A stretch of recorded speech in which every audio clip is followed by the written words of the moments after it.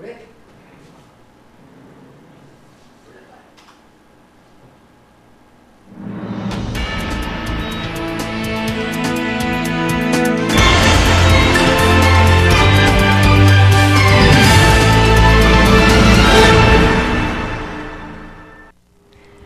evening, Commonwealth, and thanks for watching the Channel 2 News. I'm Ashley McDowell. Let's take a look at tonight's top stories.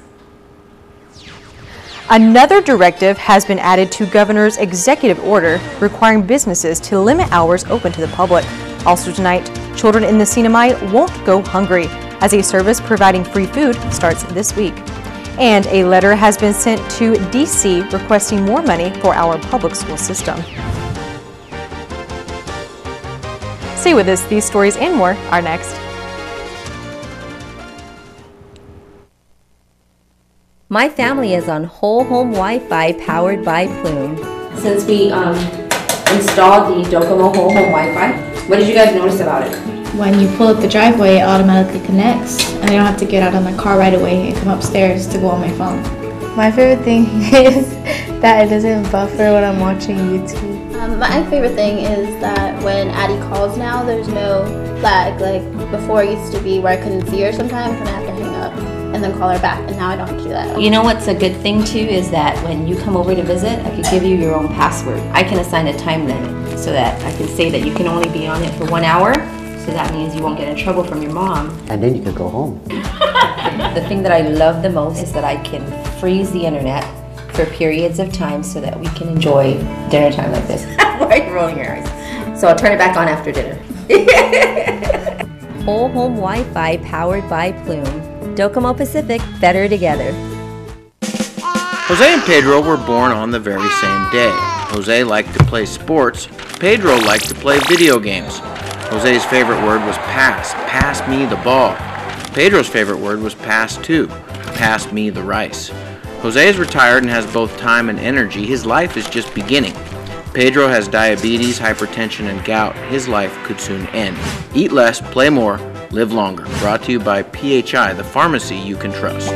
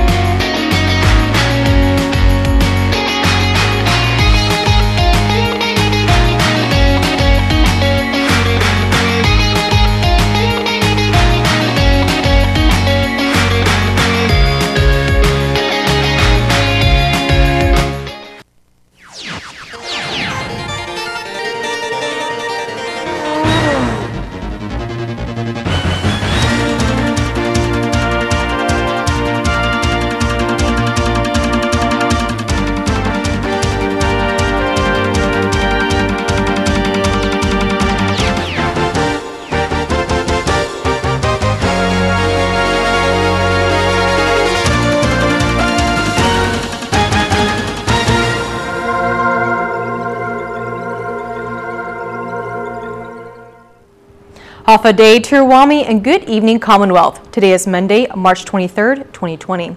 We start tonight's newscast with an update for KSPN News. Starting this week and until further notice, KSPN will be broadcasting live on Monday, Wednesday, and Friday, with repeat airings on Tuesday, Thursday, Saturday, and Sunday. Our sports segment of the show will be postponed until further notice. We will continue to bring you the latest news updates on our Facebook page, KSPN2. Thank you for your patience and continuing to stick with us through these difficult circumstances. The results for the fourth specimen submitted to Guam Public Health Lab has come back negative for COVID-19. The Governor's COVID-19 Task Force and CHCC is asking the public to stay home as much as possible, and when you do have to go into a public establishment, to practice social distancing. In a release from the Joint Information Center as of news time, there have been 27 positive cases of COVID-19 on Guam, with one COVID-19 related death. Also, as of press time, CHCC has not given any more updates on the progress of combating COVID-19 in the CNMI.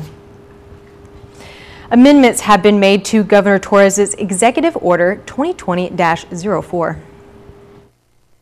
Governor Torres issued a second amended Executive Order 2020-04 on March 19th to continue a significant emergency and a state of public health emergency for the Commonwealth of the Northern Mariana Islands due to the threat of COVID-19.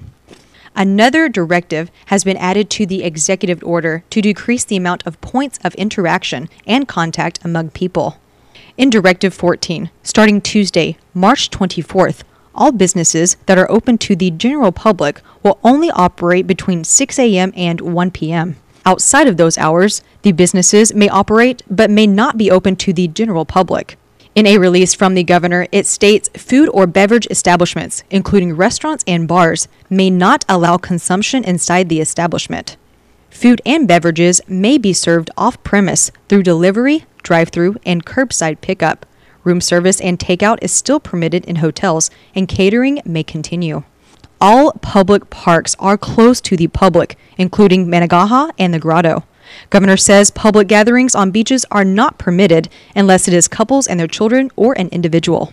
Gas stations will remain open, but the convenience store attached to the gas station will not be open outside of the 6 a.m. to 1 p.m. hours as instructed. Failure to abide by the directive will result in penalties under the law. Starting this week, all children of the CNMI will receive free meals. Here are the details.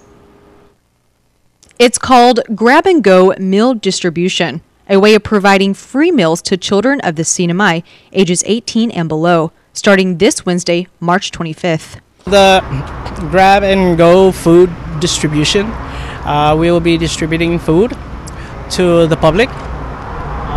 This food is, food is coming out from the Food and Nutrition Program that PSS has that grant money for all students in the CNMI.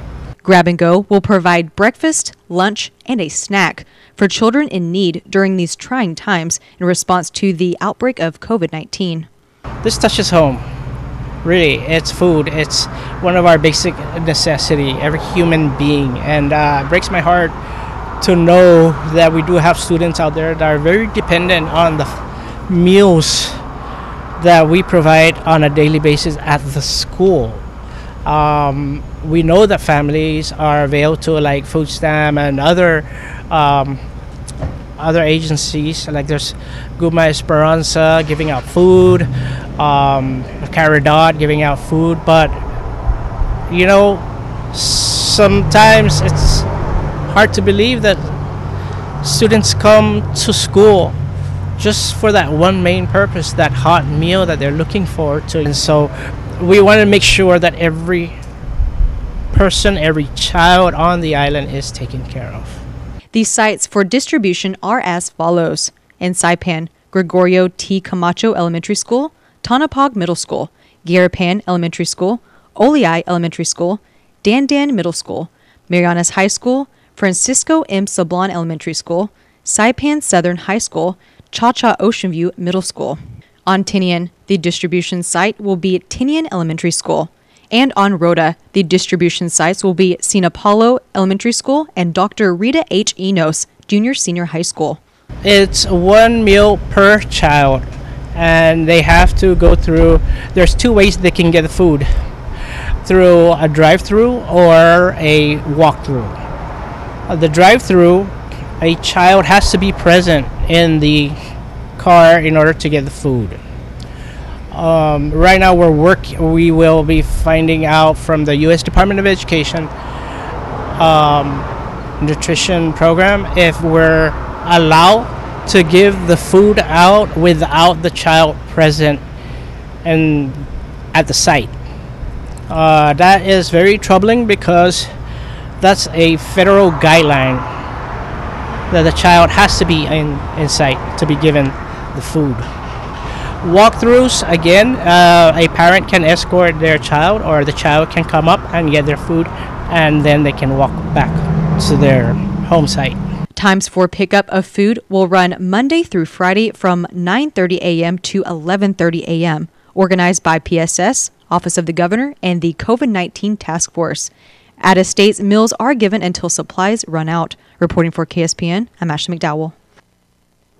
Also, in speaking with Commissioner ADAI, he states a letter was sent to Congressman Sablan requesting for more federal funds for PSS to avoid a payless payday. In looking at our records, there's two budget here. The appropriated budget for the year, and the other one is the money collected, revenue collected at that period of time, right? The first period or second fiscal period.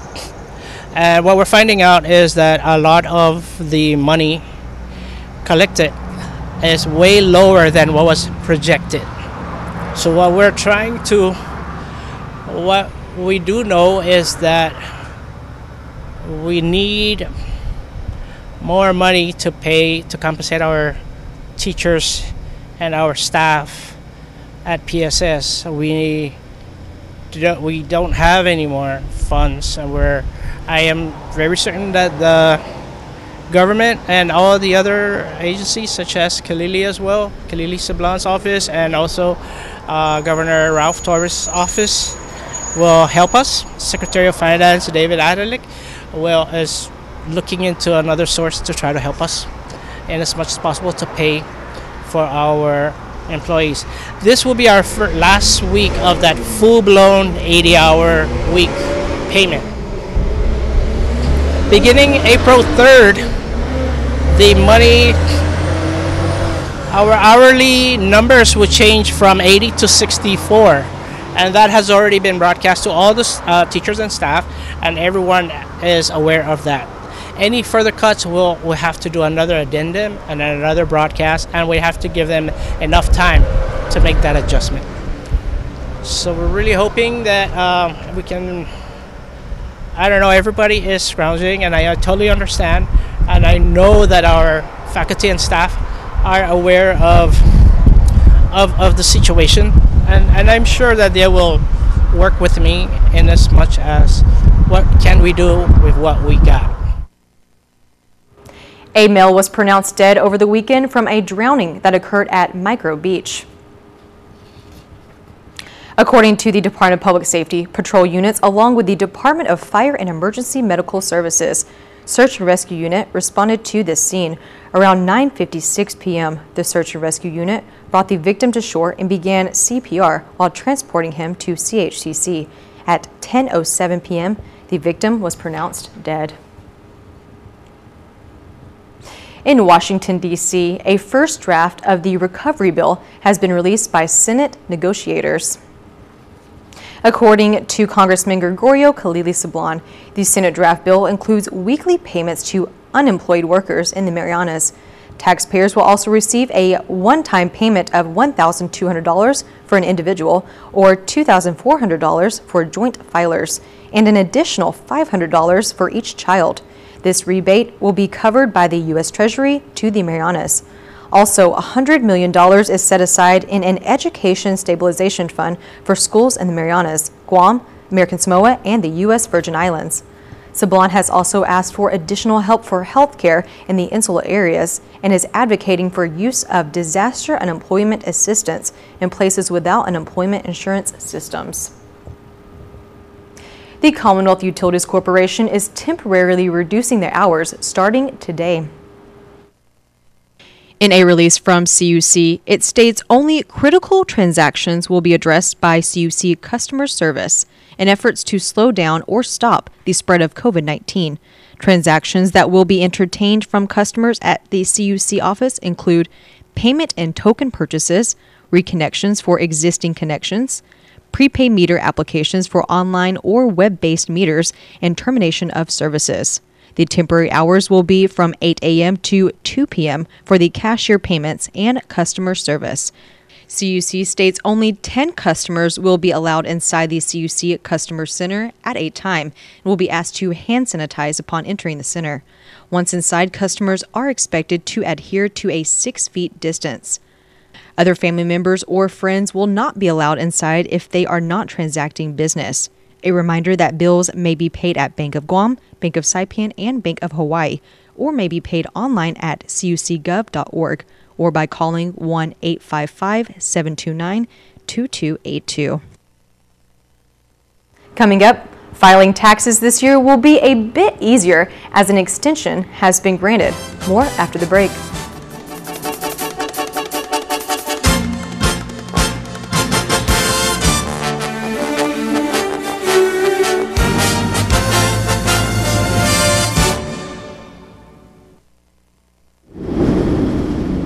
Mom, are you sure?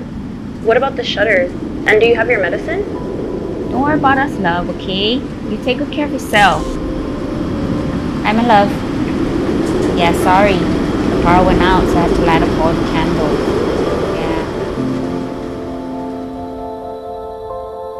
Yeah. Yes, baby, yeah. I'm just glad our home phone's working and we're able to contact you.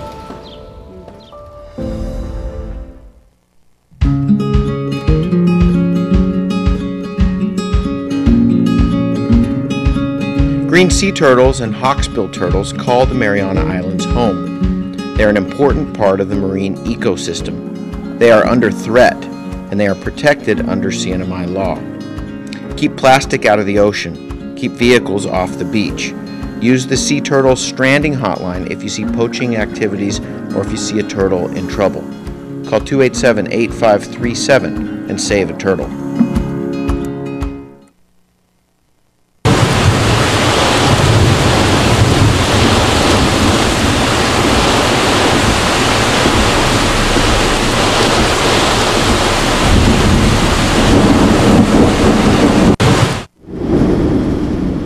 Mom, are you sure? What about the shutters? And do you have your medicine? Don't worry about us, love, okay? You take good care of yourself. I'm in love. Yeah, sorry. The power went out, so I had to light up all the candles.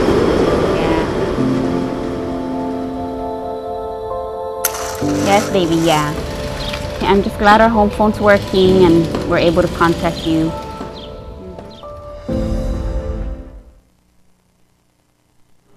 Welcome back to the Channel 2 News. An announcement has been made by the Treasury Department and Internal Revenue Service that the federal income tax filing due date has been extended. The due date to file taxes was originally April 15th, but with the extension, taxpayers can file their federal income tax up to July 15th and may also defer federal income tax payments to July 15th as well without penalty and interest. Taxpayers do not need to file any additional forms or call the IRS to qualify. Anyone who needs additional time beyond the July 15th can request an extension by filing Form 4868 or by using the link on irs.gov. Today, 4 passengers arrived on Saipan from Narita flying on Skymark Airlines. When the flight arrived around 2:30 p.m., passengers were picked up from the tarmac and taken to Kanoa Resort, where they will be quarantined for 2 weeks. This is due to Directive 8 of the executive order by Governor Torres that states all persons traveling into the CNMI, including residents, are to be quarantined for a total of 14 days. Skymark will be suspending the Narita-Saipan route starting on March 26th until May 10th. The Saipan Cares for Animals Rescue Clinic will be closed until further notice due to the COVID-19 pandemic. Saipan Cares has released that they will only be accepting emergencies for treatment in the clinic. Grooming appointments and medication pickup will continue during regular business hours. If your pet is having a medical emergency, you can call directly at 285-5448. For grooming or vaccination or medicine, call the clinic at 488-2287 during the hours of noon to 3 p.m., Tuesday through Saturday. Saipan Cares states you cannot bring your animal to the clinic unless you have an appointment. And for medication pickup, stay in your vehicle and call the clinic, and a staff member will bring the medicine to your car. Donations to Saipan Cares can be made through PayPal or a GoFundMe account shown on the screen. On Guam, the amount of test kits that are still available for COVID-19 is unsure at this time. KUAM reports. HAFA Day CNMI, here's what's making news on Guam. There's still no definite answer from the Joint Information Center on just how many test kits we have left or what we started with. So I understand is that, when the boxes of test kits arrive, it's not a set number because it's an approximate number. It's approximately you can test as many people. I have to speak to our epidemiologists and our lab guys about what that exact number is. But I was assured that we have enough test kits at this point. You said enough test kits. What is enough? How do you determine what is enough?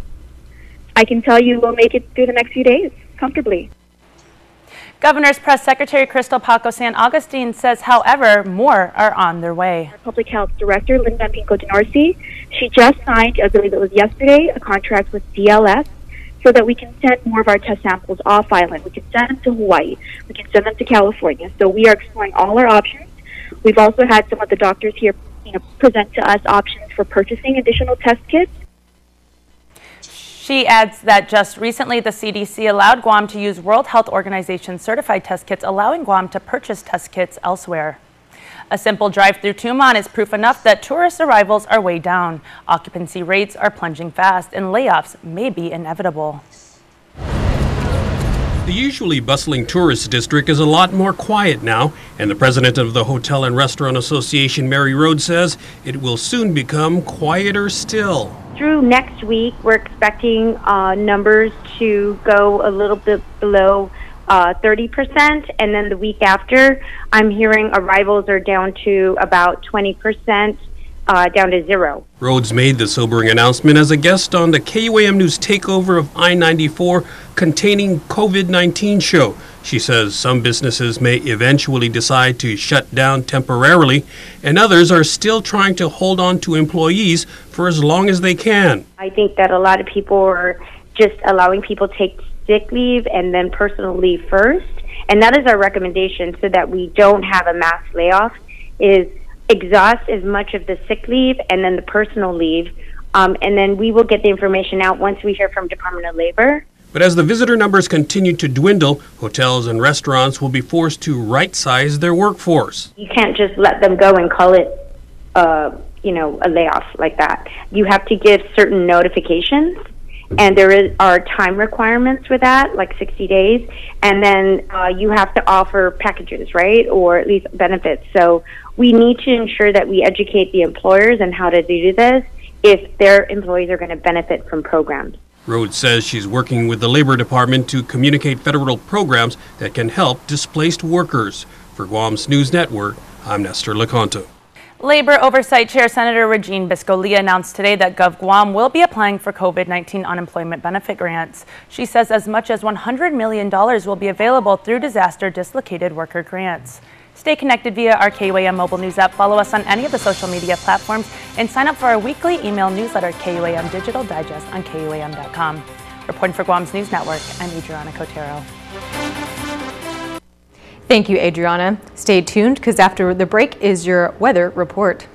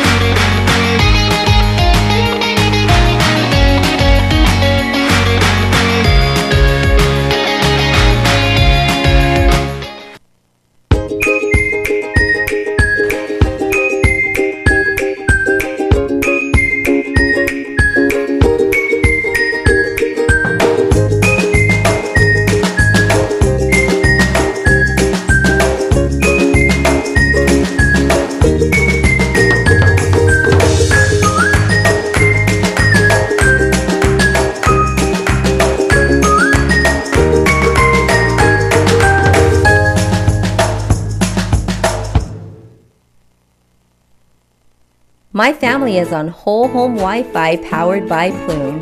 Since we installed the Docomo whole home Wi-Fi, what did you guys notice about it? When you pull up the driveway, it automatically connects, and I don't have to get out of my car right away and come upstairs to go on my phone. My favorite thing is that it doesn't buffer when I'm watching YouTube. My favorite thing is that when Addie calls now, there's no lag. Like before, it used to be where I couldn't see her sometimes and I have to hang up and then call her back, and now I don't have to do that. You know what's a good thing too is that when you come over to visit, I could give you your own password. I can assign a time limit so that I can say that you can only be on it for 1 hour. So that means you won't get in trouble from your mom. And then you can go home. The thing that I love the most is that I can freeze the internet for periods of time so that we can enjoy dinner time like this. Why are you rolling your eyes? So I'll turn it back on after dinner. Whole home Wi-Fi powered by Plume. Docomo Pacific, better together.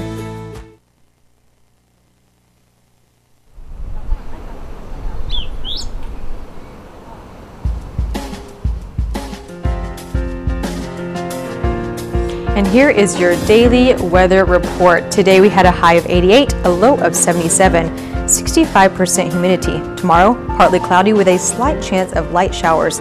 East winds 10 to 15 miles per hour. High of 88, low of 75. Seas will be 7 to 8 feet. Sunrise at 6:18 a.m., high tide at 8:12 a.m., low tide at 8 p.m., and a sunset at 6:29 p.m.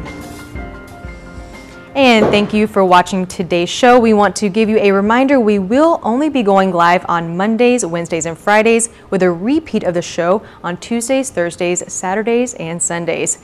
Stay safe out there and have a great rest of your evening.